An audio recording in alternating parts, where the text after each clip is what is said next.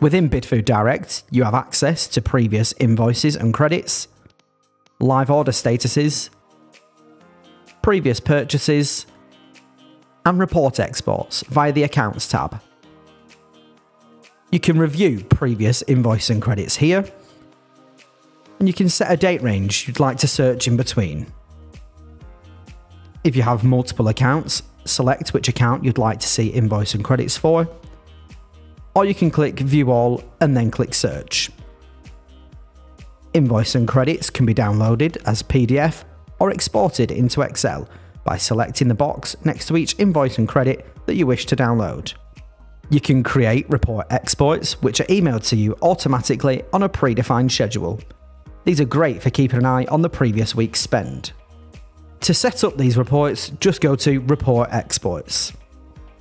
A report can include just invoices, just credits, or invoices and credits. Give the report a name. We've named it Daily Invoices and Credits. Select the report you would like from the drop-down and click New Reports.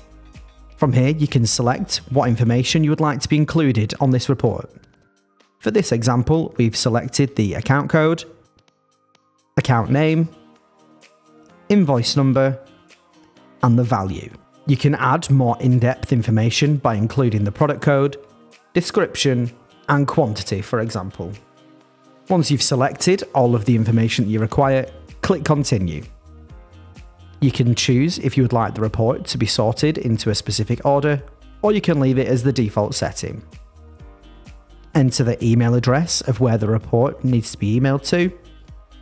Select the file type, such as Excel or CSV. Select how often you want to receive the report. This can be set up as daily, monthly, weekly, or on request.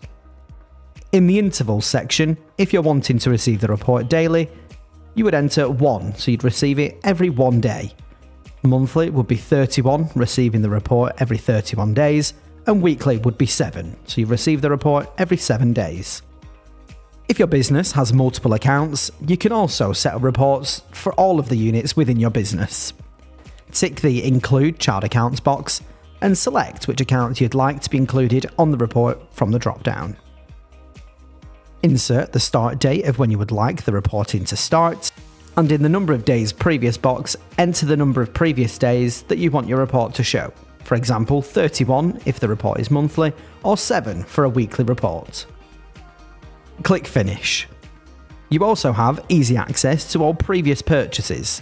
Go to the Previous Purchases tab, and this will quickly load all of the previous purchases based on the date range that you set. And this information can be exported to Excel.